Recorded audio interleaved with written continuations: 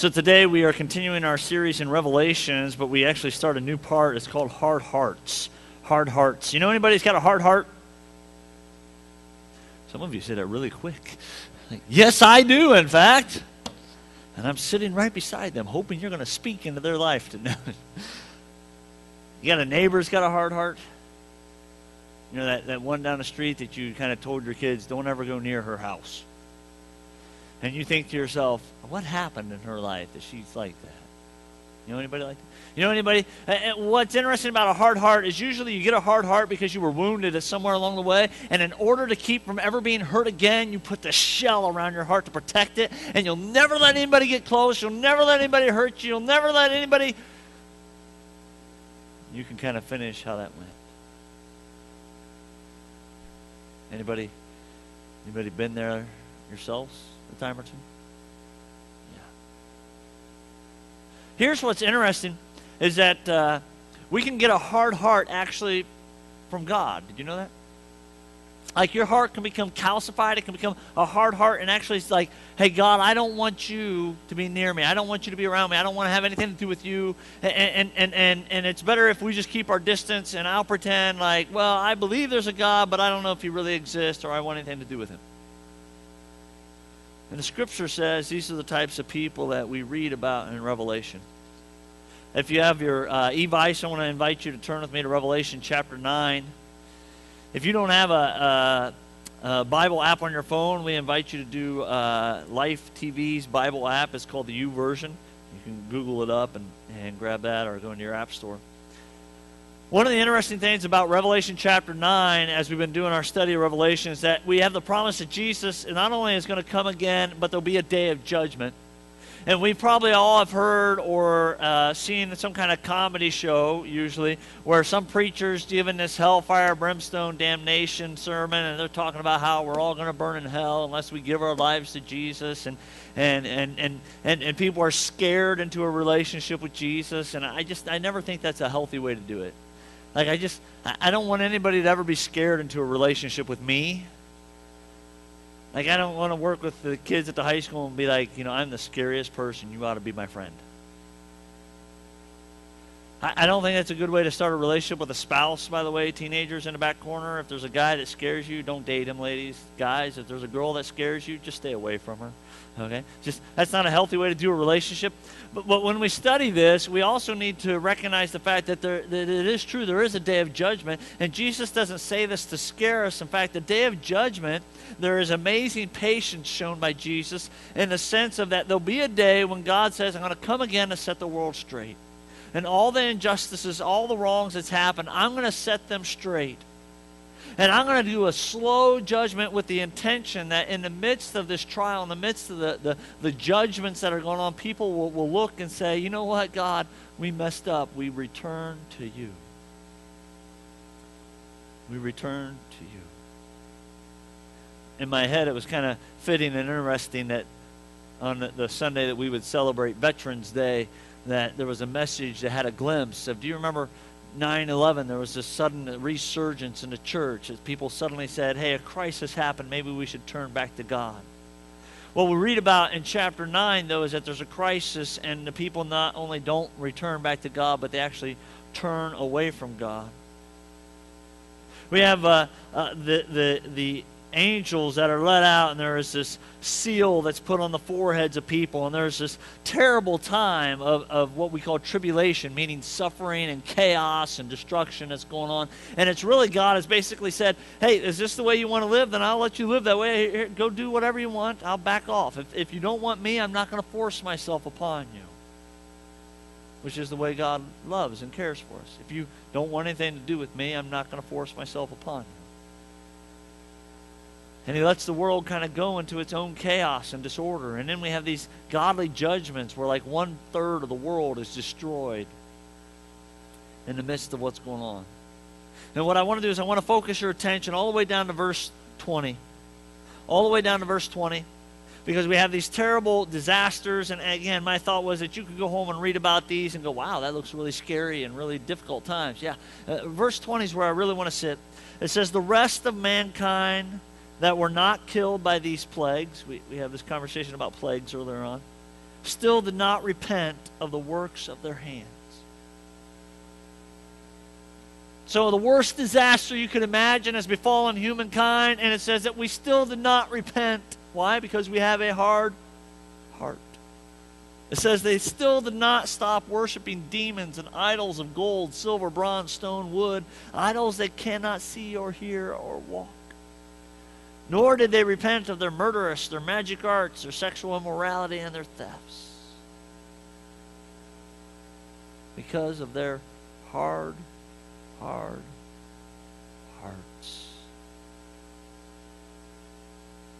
You see, what I find interesting is there'll be a day when it looks really bad, and instead of returning to Jesus, people actually walk away from Jesus. And what I want to do is I want to go, well, those dumb people, right? I mean, geez, what has God got to do to get your attention? And then I pause and I walk by the mirror. You ever walk by the mirror and suddenly notice something on you didn't see before? My wife keeps reminding me that when I walk by the mirror, I should notice that I have less hair than I used to. She says that because she says she loves me. I'm not sure how the two equate together. But I walk by the mirror and oh, look at that. I've got some peanut butter on my face. I did not notice that. Or, look at that. That little taco kid just slimed all over me. Either that or I've been mucusized all over my shoulder by myself or something. That's what happens when you read Revelation 9. You walk by the mirror and suddenly you go, what if I have a hard heart? What if just like in relationships that I have this way, what if when difficult times come, my heart gets hard with God? And instead of having a difficult time come and I return to God, what if I harden my heart and turn away from God? And so I was staring at the mirror thinking of that, and I thought, how do I keep from having a hard heart? How do I live so that as daily life adventures and difficulties come, I don't have a hard heart? And what I've done is I'm just going to give you 4 things that you can do to keep from having a hard heart. You ready? It's really simple. The first thing you can do to keep from having a heart, the very first thing you can do is get some rest. That's a great picture, isn't it? That's Nathan and I when we were little. I'm just kidding. I don't know who that is. How many of you would love some rest right now? How many of you are tired? Come on, hands up. Hands up. Come on. Kelly, get that hand way up. All right. Yeah, well, man, I look around the room. Most of us are tired. Here's what we know. This is one of those things that you know, but you don't act on all the time, is that you know that you don't make good decisions when you're tired. There's all kinds of new studies coming out. Kelly Bush sent me this article from the Harvard Business School that talked about how when we are tired, we just make terrible decisions. How many of you have ever made a bad decision because you were tired? Yeah. Again, you already know this. That how many of you have hurt somebody because you said something you shouldn't have because you were too tired not to say it? Right? And as a parent, Lord have mercy. Right? We got the little boy, he's 19 months now, he's called the Taco. Some of you have heard rumors how he works for Al-Qaeda. This child's had a cold for the past century, I think. It may only be the past week, but it feels like a century. And so most of the night I'm up with him, and one night I actually got doused because of all the stuff in his lungs and kind of came on out. And I said to Allie last night, I said, sweet Jesus, something needs to happen or I'm going to hurt him. And I love this child,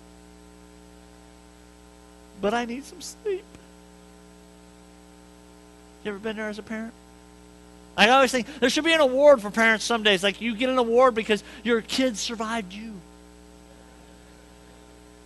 Right? I mean, hey, I get an award today. I let my child live. Right? We're just not good parents when we're tired. And we're not good friends when we're tired. And often the people that we abuse the most are the people that we should love the most because they're the ones closest to us, because in our head they have to love us anyways no matter how bad we act. The number one way to keep from getting a hard heart is just get some sleep. Just get some sleep. Just get some sleep.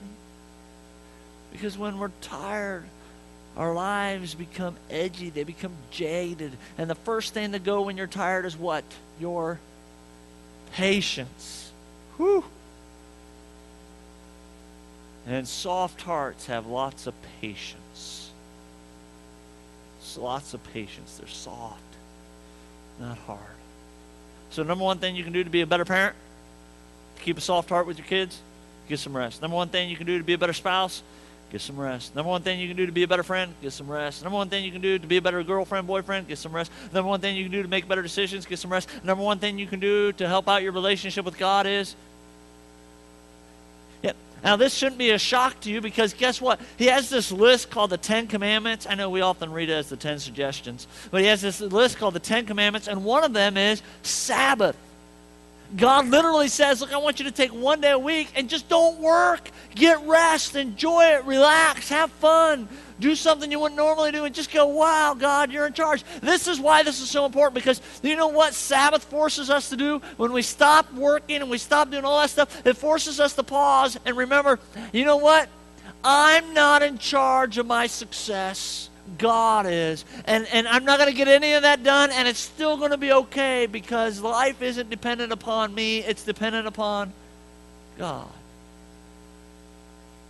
You see, by getting rest, you're actually saying to God, I trust that it's going to be okay even when I sleep. And I trust that when I sleep, you don't sleep. Scripture says God never sleeps. Scripture says that we should, though. And yet we all want to be like God and never sleep because we got so much to do. How many of you know it'll be there tomorrow? And yet you got to get it done today, right? And then you go to bed guilty when you don't get it done. You see, lack of sleep messes up our priorities. Instead of keeping God a priority, we put ourselves a priority, thinking that we're really serving everybody else. But unrested parents are not good parents. Unrested friends are not good friends. Unrested children of God are not children who are trusting in the Father to say, you're going to take care of it. It doesn't rely upon me. Amen? Whew. Honest to goodness, when I got done writing that, I thought we should just go home right there. Right? Do you kind of feel that way? Like, okay, that was probably enough for me. I'm good. Anything after this is going to be details. I don't need to hear. Right? All right, number 2. I'm going to give them to you anyways, though, because there's 4. Number 2, stay in the Scripture. Stay in the Scripture. Read your Bible. Read your Bible. We have a book at our house. It's called Daddy Promises. I read this to the kids every couple months. I don't think they've figured out I'm on a rotation with it yet. But it's just this book about the promises that this daddy makes to his young children.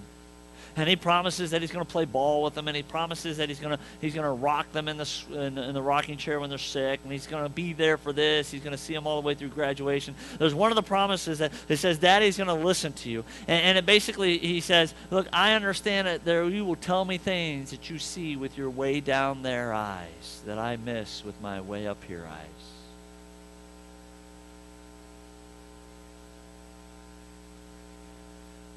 One of the things the Scripture says that it does is it transforms our lives.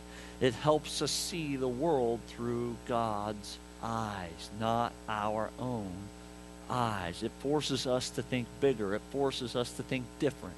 It forces us to become soft-hearted people. You know why? Because the minute I want to get a hard heart, the minute I want to go, you know what, you offended me, I'm about ready to come over there and take your ears off and take your nose and put it on the back of your head and make you look like Mr. Potato Head.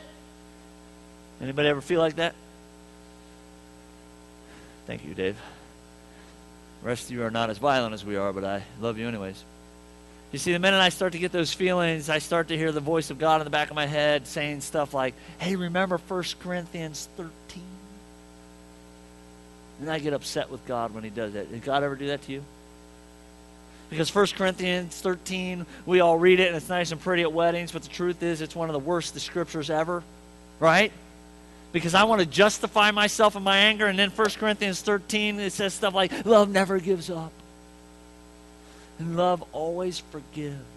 Oh!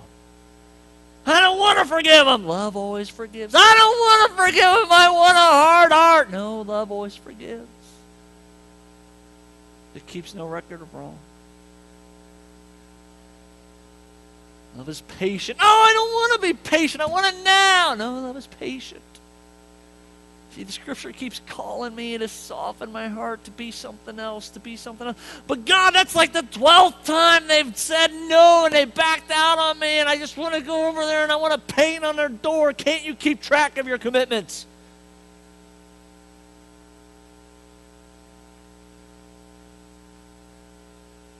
They weren't here again, God. Breaking my heart. And God says that's okay. Because if you have a soft heart, it will get broken. But it's not your job to fix it. It's God's job to fix it. And the reason we crawl in the scripture is because we read over and over again about these heroes who were just like you and me, who let God heal their hearts, and yet they remained soft-hearted before God. Or we have the other stories of people who were hard-hearted, and we see how their lives ended up, and we go, man, I don't want to be like that. I want to be in the scripture with God constantly challenging me to have a soft heart, to be something more. Number 3 way to have a soft heart is a hard one. Manage anger, stress, and the hardships. Whew. Do you manage your stress well? Do you manage your frustrations well?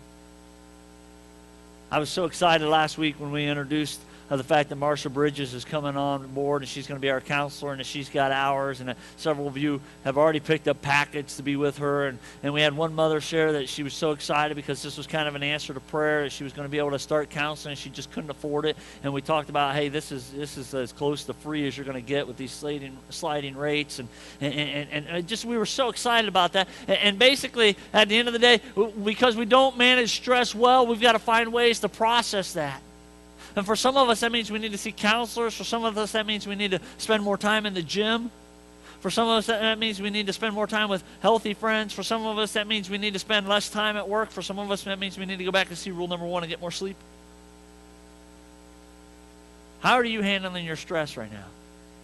You see, when we get stressed, we get tense, and there's all kinds of psychological and physiological changes that happen in our body, and we literally get a hard heart.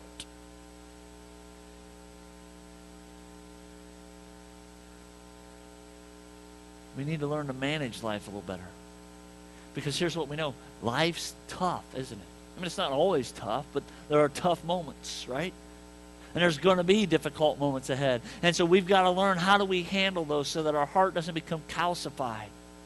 So that when my child or my friend or that teenager comes and says to me, this is what's going on, oh, I broke up with him, I don't turn and go, well, tough, suck it up, move on, life's tough. Like, I've felt that way a couple times, right? And I think to myself, hard heart. And I can respond, man, that's terrible. Let's talk it out. Right? Let's talk it out. Soft heart. Learn to manage your own life so that you can present your soft heart to somebody else. How many of you need help dealing with stress? Okay, let's be honest for a second. If you don't have your hand up, you're lying and going to hell. Okay, we just need to be honest, okay? Because all of us need help, right?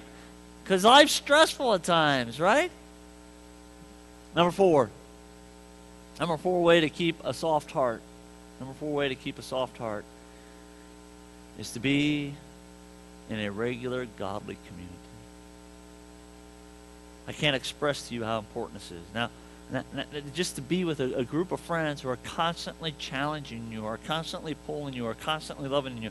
With a group of friends that you could call up and say, hey, I had a crisis this week, car broke down, this broke down. I hate to ask, and I'm ashamed to ask, but does anybody have any money they can give me? Or can anybody watch my kids this day? I'm in a crisis. Can anybody help out here? And you feel like, you know what, there's a group of family of 8 to 10 people who just, yeah, whatever, I got you. Whatever you need. A group of people who will sit beside you and go, we're here to cry with you through this. We know that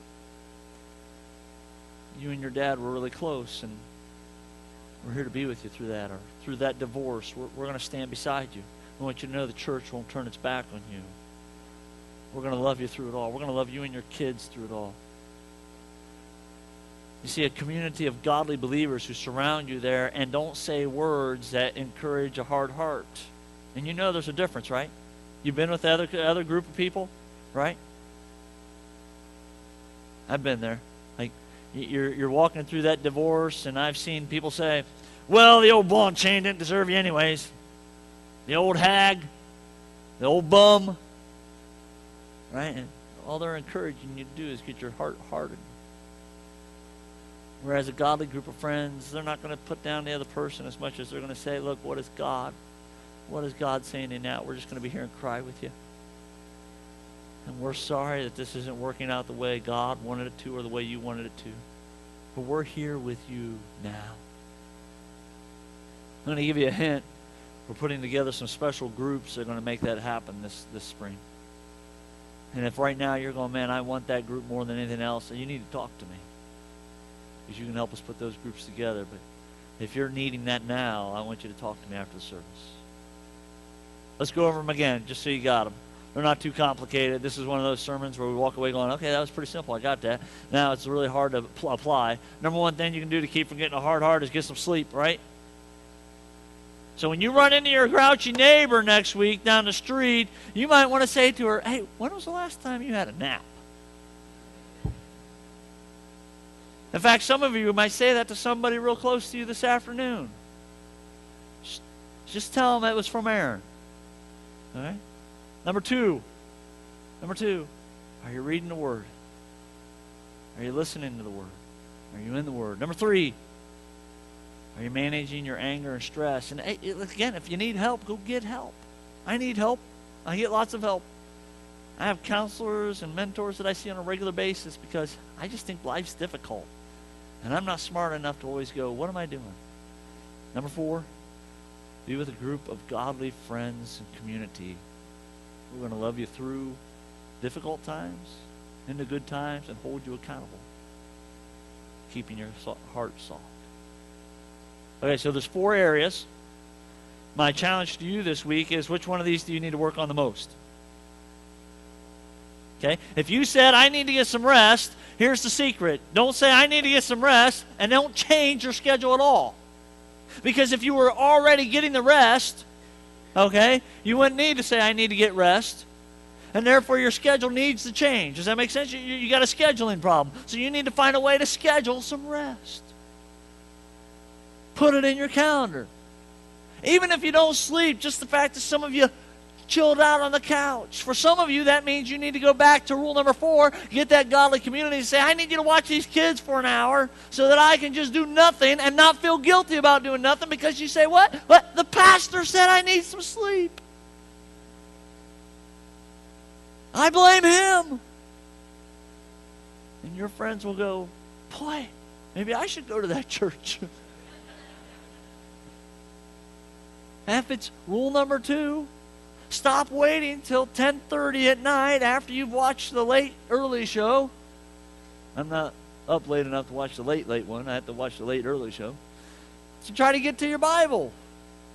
Yeah, put that in your schedule sometime. My wife started doing it in the car. Now she's got a new job. It's great. She's got it in her schedule. She just throws on the app and listens to it. If it's I need to manage my stress and anger better, hey, get some counseling. We got one on staff now. It's really cheap, but it's good. Get with a group of friends and say, I just need to talk with you about this situation. I need to do something other than post it on Facebook, because I'm not saying very smart stuff there. I keep having to apologize to people every time I tweet something. And if it's number 4, the community place, you're at the right place. It's just time to engage at another level. So again, which one of these are you going to work on this week? Do you know? You got it figured out already? Guess what? If you're sitting beside someone that you're close to and you can't figure it out, ask them in a very loving way and say, please be honest with me. They already know. Okay, they're not sitting there going, I wonder what she should. They're sitting there thinking, I already know. But would you please ask me? Let's go ahead. I've been wanting to tell you this for weeks now. Let's not leave them here. Let's not be like the people in Revelation 9 who have hard hearts no matter what miracles or signs God showed them. Let's be a group of people who have soft hearts so that we can be Jesus to the world. Will you pray with me? Lord God, we ask for your blessing as we come before you. As people who are in danger of having hard hearts, we just ask that you help us continue to have a soft heart, and that you soften our heart, that you bring healing to places that we have thought would never be healed, that you bring transformation to our lives, that you change our mindset to focus on you, the living, holy God, the God of the soft hearts. Help us be better parents, better children, better teenagers. Help us to be better friends. Help us to be better children of you, the holy living God. In your name we pray, Lord Jesus. Amen. I'm going to invite you to stand. If you're a guest or a visitor with us, we want to invite you to fill out one of these cards on your way out the door, and I'll trade you that for some free ice cream. That's the way we do it. It's our unashamed bribe to get your information. God's blessing upon you. May you go find some rest.